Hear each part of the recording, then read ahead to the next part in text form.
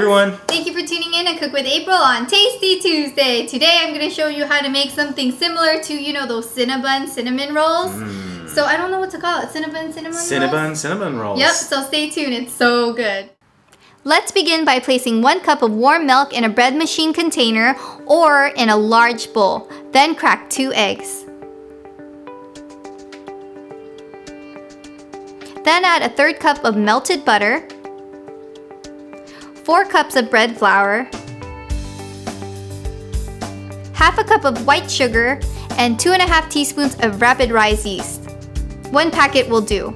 And then you're just gonna go ahead and set it to the bread machine dough setting. If you don't have one, you can use a stand mixer or a hand mixer and it'll turn out like this. Then you're gonna place your dough in a large bowl, cover it up in plastic wrap, leave it in room temperature, and it'll double its size in 30 minutes. In another bowl, place cinnamon and brown sugar together, and then you can go ahead and mix those ingredients together with a spoon, but I actually prefer to use my hands because packed brown sugar creates these clumps and you want to separate those clumps with your hands. Now that your dough has risen, go ahead and place it into a floured, clean surface. I like using a pastry mat, and then I'm adding a little bit more flour. And what I want to do with this dough is to flatten it up. So I'm using a rolling pin and I'm applying pressure to the dough to flatten it up. And I'm aiming at 16 by 21 inches. And I like this pastry mat that my husband gave me for Christmas because it has the measurements. Then you're going to place a 1/2 cup of softened butter. And after that, you're ready to sprinkle your brown sugar cinnamon mixture right on top.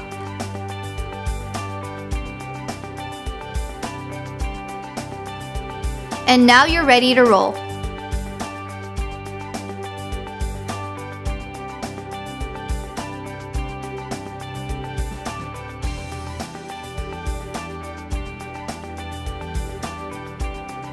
So it should look something like this, and now you're ready to cut it up. Instead of using a knife, I like using floss. So I'm acting like I'm tying it, and then it separates the dough. So I'm just gonna go ahead and show you one more time. Just act like you're tying it with some floss, and it'll cut up the dough perfectly. Better than a knife because it doesn't lose its shape. Butter up a pan. I like using a lasagna pan. It works just as great. And then place your cinnamon dough right inside.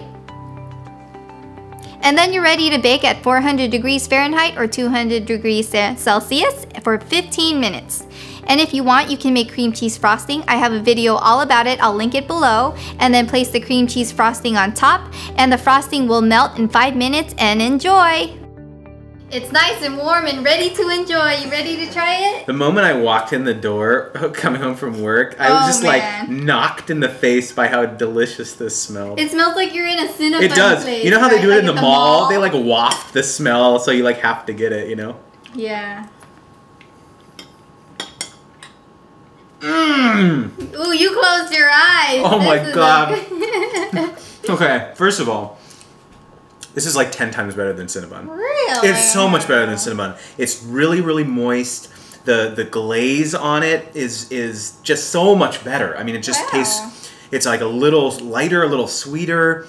I can't even believe, I mean, this is like a dessert to me. I mean, I know that these are traditionally eaten like for breakfast or something, really? right? But no, that's aren't dessert. They? But this is just like so unbelievably good. I can't even believe that you made this. Thank you. It tastes like something you would buy. It's amazing. My favorite part is the softness in the inside. Oh my gosh, I could just eat all the insides of them. Don't they sell that at Cinnabon? Like just the little centers? This is so far and above that. Thank you. Here are some friends who tried my previous recipes.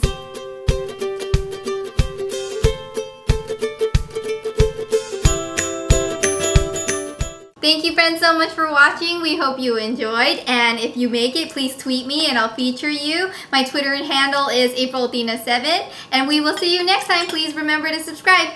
Bye. Bye. Today I'm going to show you how to make cream cheese frosting, which is a delicious frosting for everything. Cookies, cupcakes. The best is when I make it with carrot cake. I do have a recipe